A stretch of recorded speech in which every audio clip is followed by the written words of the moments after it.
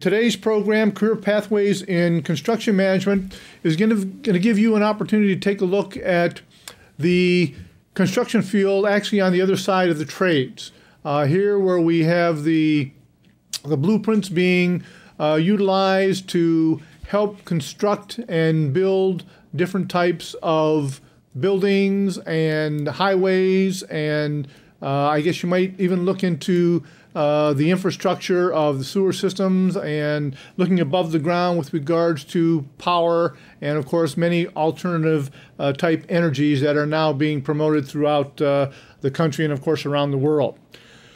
Just to let you students know, this is an interactive class, which means we want you to ask questions. So when it's time for questions, I will call upon each of the schools. We'll probably start off by taking 2 questions from each of the schools. Please be close to a microphone. Students, we'd like to have you introduce yourself with your first name, ask your question, and then place your microphone back on mute. By doing that, that will keep your sight on our monitor, and our panelists will be able to address your questions. And we'll be doing that probably in about 15 minutes or so. I'd like to now introduce the 3 panelists who are with us today with various experiences in construction and also in schooling. And it's very important that you keep this in mind, that we have 3 people here who have made the decision to get higher education, to become involved in higher education to promote their careers in the area of construction. And we'll talk more about that as we move through our program. So to my immediate right here, from Dunlop, Johnston, is Grant Raymond. Grant is actually the project manager with the firm, which is a local firm here in Northeast Ohio. He's been with them for approximately 10 years. He's a graduate from Westerville North High School, which is actually located down in Columbus, Ohio, and a graduate from Bowling Green State University, which is located in Western Ohio. So Grant's been here, there, and everywhere with a degree in architectural design and also construction management. He also has an MBA from Ball and Wallace College, which is now known as Ball and Wallace University. And Grant, thank you for joining us. Also with us is Tasiana Stigall. Tasiana is the young lady here at this table, and actually still in school. She is an urban study student at Cleveland State University, a graduate from Jane Addams High School here in the greater Cleveland area, and actually was in computer programming before she moved on into urban studies at Cleveland State. And we'll hear more about Tasiana's move to urban studies shortly. And last but not least, we have with us another project manager, and that is Orlando Taylor, who is working with Turner Construction, which again is a very well-known local, statewide, and actually an international construction firm. He's been 15 years with Turner Construction, and again has a degree from the University of Cincinnati, and also has an extensive background in construction work based upon his experiences as a college student involved in a co-op program, as the same here with Grant. And we'll talk more about the co-op also. Gentlemen and lady, to begin with, okay, let's can we come up with, first of all, maybe a definition of what our program's all about? It's careers in project management. So what actually is project management in the construction business? Here we go. I tell people, because when they ask me this question, I say I facilitate the build. That's a great question. Here we go. It's making everybody play nice in the sandbox when I go out into the field. So there's the owner, there's the architect, there's engineers, there's the contractors, and everybody has a responsibility. However, if they could do it all by themselves, then I wouldn't have a job. Because ultimately as you hand off your responsibility or what you've done to the next person who's supposed to then take that and do their job, there's gaps. So I fill in the gaps. Pretty much what it is. You are coordinating, yes. You're managing. Yes. Yes. I think it's the management process, taking a budget, a set of construction plans, and a time frame, and taking that from that basic point to a finished building and all of the sandbox quarrels in between. It's managing all of the issues, constraints, schedules, and conflicts to get to the finished product. Okay, very good. Now, let's go back to each of you and find out what brought you into this project management, this construction career. And you're on camera, Grant, so what's your story? Well, I went into the military so I could afford college. And when I got out, I went to Bowling Green State University. I thought I wanted to be an architect. I was taking architectural design, but they also had, for one more semester, a dual major with construction management. Why not?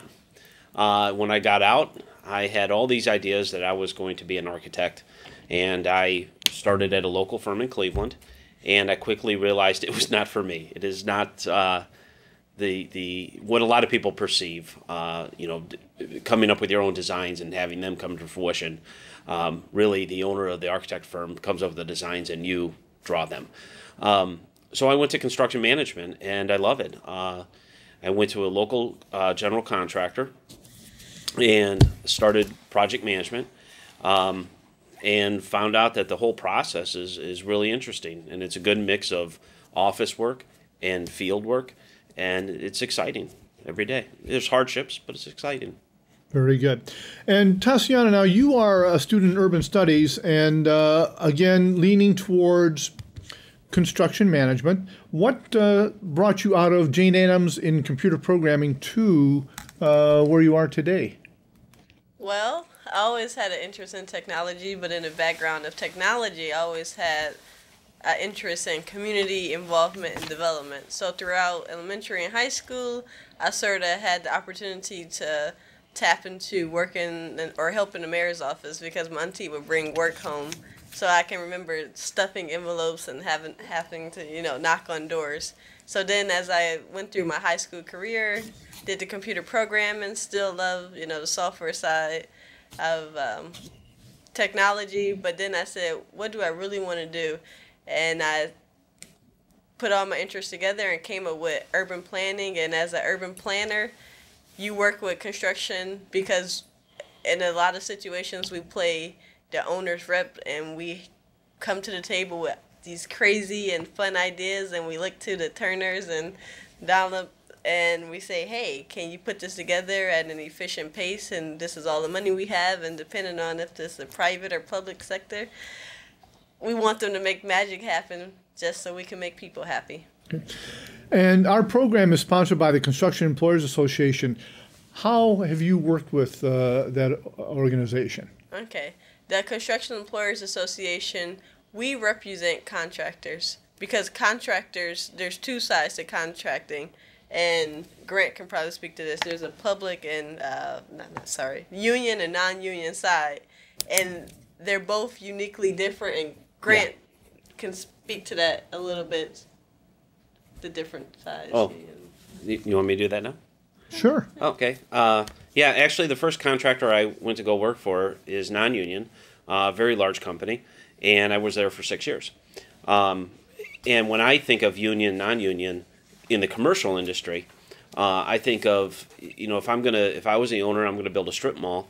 I'm gonna go non-union. It's not, the building isn't the Taj Mahal. And why spend a little extra money to have it built union? But if I'm going to build a large facility or a school, something that's going to be long-lasting or intricate, then honestly, my 10 years with the union trades, I would definitely, as an owner, I would go union. It's not what really cost isn't on bid day; it's at the end of the job. And the union trades, just on average, are better skilled, and they're going to see problems before they're hanging in the air. And so the union brings a lot of benefits that throughout the course of a project really actually bring down the cost of a project, and then you're left with a better facility in the end. And that's why the CEA started back in 1916. There was a group of guys in that early time, and they said, well, we want to represent contractors, and we want to ensure that anything that's built is built with quality and can last. And that's important, as you see Grant explain. Very good. Thank you.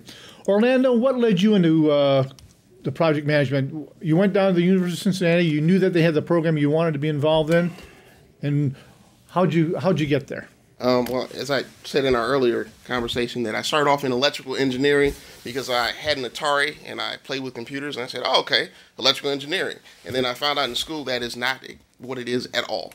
So I hated it.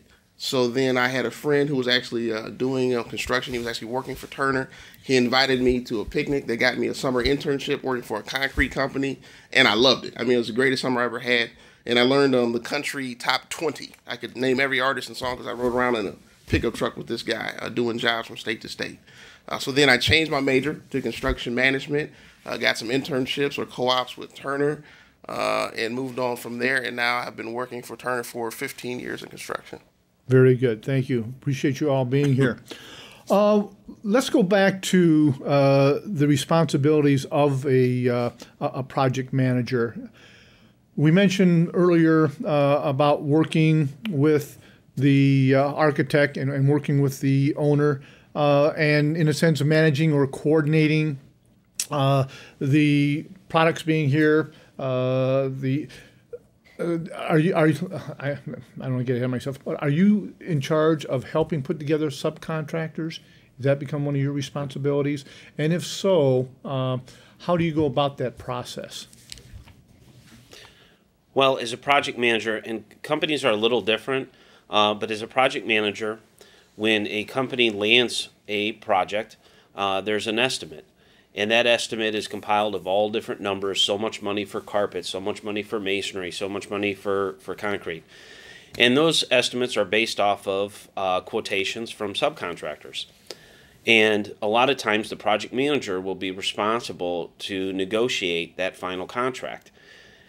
You are trying to negotiate with the concrete contractor not just the best price you can get, but also to make sure they have all the scope of work. Getting the best price will mean nothing if you miss $15,000 worth of mechanical pads, and down the road you may have saved $10,000 in your negotiation, but you spent $15,000 later. That really did you no good. So that's a very beginning fundamental item that a project manager has to handle at the beginning of a project, is setting up what I call loading up your toolbox, getting all the contracts and trying to cover all the scope that's on those drawings. So as the project unfolds, your superintendent out in the field who is calling and organizing, hey, concrete guy, I need you to come out here, that he doesn't pick up the phone and say, I need you to come out here and do these mechanical pads, and gets the answer of, that's not in my contract. If you do your job and are diligent up front, and you can capture all the scope, you're going to have very few phone calls like that to deal with down the road. And can I ask, and any of you please take this, how do you develop that set of skills? Now, you're talking about experience, okay? Yeah. Have all three of you had the opportunity to work with experienced people to, again, learn on the job, to pick up that information, to know, in a sense, right from wrong, a warp 2x4 versus, the one that you want to have using as a stud, et cetera, et cetera? You already had. Okay. From my experience, when I hired into my first position I hired as assistant project manager, and I went door to door to all the active project managers. What can I help you with? And I learned how to do punch lists, and I learned how to do submittals, and I paid attention to how they did things. And eventually you'll be given your first project, and it's kind of scary no matter how big the contract is, because now all of a sudden you're responsible for this much money, whether it be $500,000 or $1 million, but you're responsible for this much money and to build this building and to have money left over when you're done. John, I forgot the question. Looking for the experience? Oh, the experience. Yeah, I'm sorry, John. So you gain experience that way by just basically jumping in the water and doing it. The other big thing that I have found is a good project manager is able to go out on the site. Yes, you are the leader of a project, But you have to listen to people, and there are tradespeople out there that will know far more on how to frame a wall than I'll ever know. And when there's an issue, you have to be wise to listen to them, to not think you know everything, because you don't, to listen to them, but then also be creative to help overcome these problems. And also be wise that everything that everybody tells you may be in their best interest, but not in your own. So don't be afraid to listen to that carpenter on site who says this is the only way to do this, and it's going to cost $10,000. Okay, I listened to you. Now pick up another phone call. You have relationships with other carpenters who may not be on that job, and pick up a phone call. Hey, I have this problem, and you may find other solutions. And just keep working the problem until you come up with a better solution. Maybe they're right. Maybe that is the only way to do it, and it is going to cost $10,000. Maybe you find another way it costs $5,000. Maybe you find out the guy just doesn't want to do it the hard way, and then you got to make them do it the hard way, and it costs you nothing. So that's and it's just a matter of time to work the experience and the communications, and again, having those contacts, building that file of people that you can trust and listen to. You mentioned being on the field, out in the field, and Orlando, let me come to you with that. How much time do you actually spend out in the field, and is that a necessity of your job? I would say yes. Just 50-50 split. I always need to go to the site, and depending on who the GC is, the complexity of the project, and then how involved an owner is, determines how much I need to be in the field. Some jobs it requires more just because of the interaction. When we go through our meeting minutes, one of the line items is interaction with the public. We call it community. And it seems odd to the contractor why we talk about it and why it's first, but if we're next to a school or we're next to a busy shopping area, how you set up the job site and how you have the fence and how you have trucks waiting, and therefore you're blocking people from doing their day-to-day activities, gives a phone call to the owner, who then in turn gives a phone call to me, who in turn gives a phone call to you. So there's always managing those relationships and just understanding. If we're doing a project and you're trying to build a building, erect a building in the wintertime, if that's when the owner had the money and that's when they said go, so you do it. Everybody would always like to start a project in April, right? Just after it rains, fresh, your ground's good, it's soft enough to dig, you can go to town. You're working, you're erecting your structures in the dry June, July, August. You're putting your pavement September. Beautiful. Can't always do that. Doesn't happen that way. Right. So you have to understand. It depends on complexity, where you're at, what type of project it is. The Medmark, which you worked on, which is cross streets, it's going year round. So you're always adjusting. And there's always people out there almost 24 hours a day, actually 24 hours a day, just because it demands your attention and you to be there. And all three of you have worked through a co-op program. And before we take questions, how about explaining what the co-op program is and the advantages to a co-op program? Tasiana, you want to get started with that? I'll start with that question. A co-op is essential to any career, even outside construction, because you get an inside look on what your career would be like and what's the day-to-day items. When I had the opportunity to intern with Turner Construction, it was pretty interesting because you had so many moving parts and pieces, and you had a project manager and an executive project manager, and they both work together, and they have to hold together this team, but also, besides the management team, they also have to look over trades people in the field. And when you sit in the office and there's 10 floors above the site, is interesting because they're always looking to see what's going on in the field. Are we doing this right? And there was an interesting situation where there was a hole that was a couple hundred feet, and there was a gas leak of some sort, and they had to quickly think on their feet what will they do. So they had to call in a diver to go down and shut this valve, and that was a solution that probably someone that wouldn't think of if it didn't happen on another site. So that's the type of experience a co-op gives you, and it's little things like that you may learn that you may have to use on the site you may lead in the future. And how does a co-op program actually work then? Going to, let's say, a 4-year university, how does that work for anyone? can take that. At the University of Cincinnati, you start off your freshman year, and when I was in, we were on quarters. So your first 3 quarters was all school, some people, and then come summer, which is the 4th quarter, you could elect to either go to school, take a break, or start your co-op. And then you alternate schoolwork, schoolwork, schoolwork until your senior year, where you're back in school for 3 quarters straight.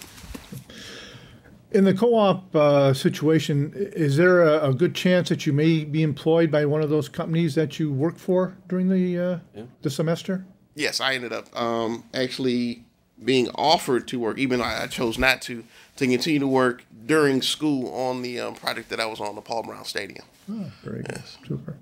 Well, I think we've given some general background here. Let's open up for some questions and see what the kids are interested in hearing about right now. So 12 Corners, we have you on our monitor right now. Number one, I'd like you to unmute your monitor, or I'm sorry, your microphone. And you know what? We'd like to know where you guys are located, because I know I believe you're outside the state of Ohio, if I'm not mistaken. Somewhere maybe in New York State?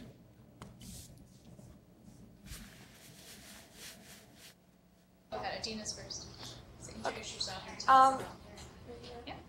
Hello, my name is Adina Goldstein, and we are in Rochester, New York, the town of Brighton at 12 Corners Middle School. And my question for you guys is, what happens if a homeowner would like something done of a very specific way, but in reality it's just not possible? Oh, yeah. All right. What you just stated is actually common. You know, it's the vision of the person with the money wanting something that it's just not doable. So what you would do as a contractor, and hopefully you have enough experience and you're able to actually communicate to the person and show them options that they would want. Like, for example, they may want to build something that's against code. Like you can't physically do it per the city, or you're trying to put something that your structure won't support. So you just have to have options, and you would present those to the person. What about people looking towards the cost factor and, again, the quality factor? Is it your responsibility to, in a sense, keep the cost down and still have a quality item installed, or do you mix and match as best you can to in a sense, satisfy the owner? I would say yes. And I mean, as a good contractor, and Grant, you'll agree with this, you always want to present the owner with the best option or the best bang for their buck. So you don't have to put terrazzo floor everywhere, even though it lasts forever. But if you're only going to be in a building for 15 years, why do you put in a 50 and 40-year product? That doesn't make any sense. There are alternative solutions you can use. Now, we're not saying put carpet everywhere, which hides blemishes, but you know, there's a happy medium that you can be satisfied with, and you get to see the product. Like, let's go on a site and actually look at this building. Do you like this floor system? Oh, I didn't even know this existed. Exactly.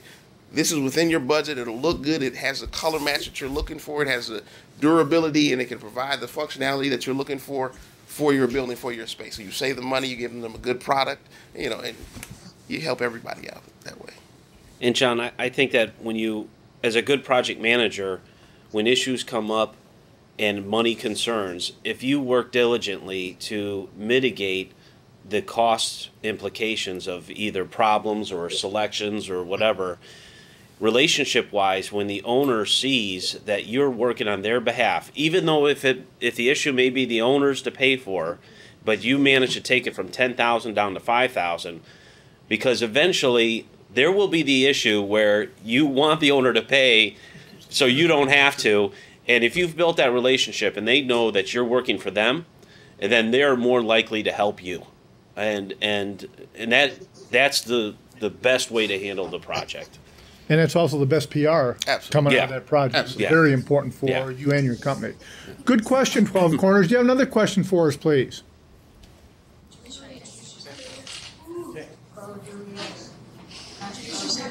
Hi, I'm Julius Bradley. I also go to... 12 Corners, you muted your microphone. You need to come back to us, please.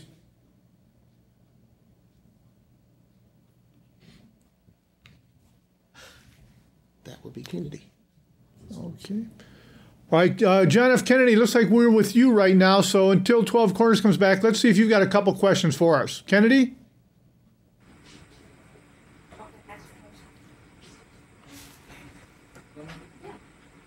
Hi, I'm Larry Richardson. They're down emails.